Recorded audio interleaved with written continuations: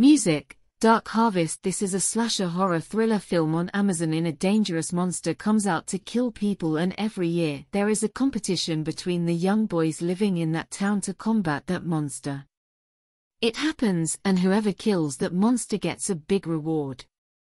So this time on Halloween, will anyone be able to kill that monster or not? And to know who and where this monster comes from, you will have to watch this film. And now, before proceeding further in this video, a small request. Don't forget to like the video and subscribe to the channel. Subscription is absolutely free.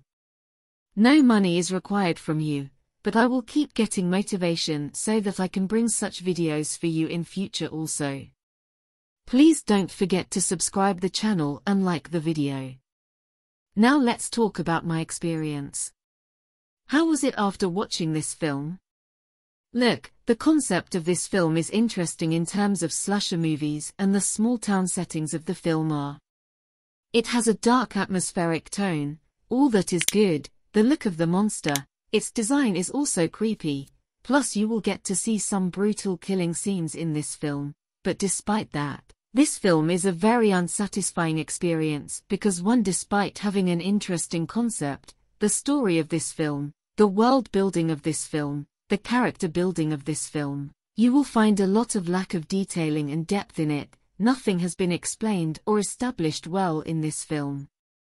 After watching this film, many questions will come to your mind for which you will not find answers in this film, which is quite disturbing.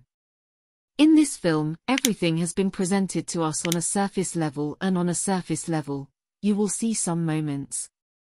You will enjoy this film a little bit, at some places you will feel a little bit of tension and thrill, but overall the experience of the film is an unsatisfying experience. The performances of the rest of the actors are decent, as is the music and production work of the film.